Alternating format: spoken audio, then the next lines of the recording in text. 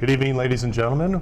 Welcome to tonight's game between Indian Hill and Madeira. It's a rematch of a game the Braves lost by quite a large margin at Madeira earlier this year, so we hope to have a better showing tonight. Braves certainly lacked for offense, only getting, I think, 18 points in their first game at Madeira. Madeira is led, as always, by their two seniors.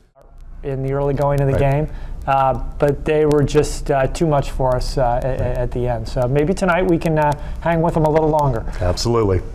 Well, we hope you enjoy the game. We'll see you at halftime. Thanks very much. All right, so my mic is live. Okay, here's the scores table. Not sure if you can hear me or not, but there's the All-Star bowler Ricky Bush and the All-Star Bengals Larry Eli. Okay, here's our scoring table, gang, and there is Ricky Bush right here and Mr. Larry Eli. So are you getting my audio? And we are out. Okay.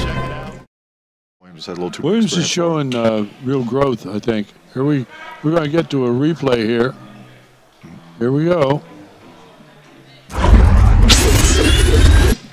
So I talked earlier about this arm bar when you get in that position. So if you just pause it right here.